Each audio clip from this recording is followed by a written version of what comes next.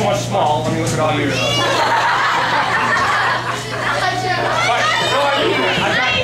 I've got 13 of the finest young humans that I know who look up to me, I hope. Who call me coach.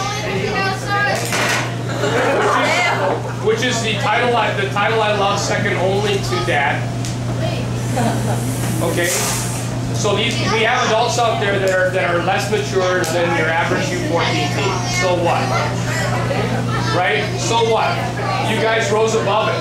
Today, as opposed to the last game, you didn't sink to their level, you didn't start calling names, you didn't start smack talking, you played your best game after playing 3 of the hardest games in the season. Alright? So listen, that is what the next level of soccer looks like.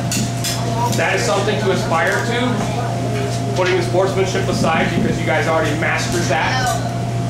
The skills that they exhibited are the skills that you need to work on next. Okay? And it's always better to learn from the better teams than to walk in, lose, and insist that you were the best. So they were clearly the #1 team. So what? You guys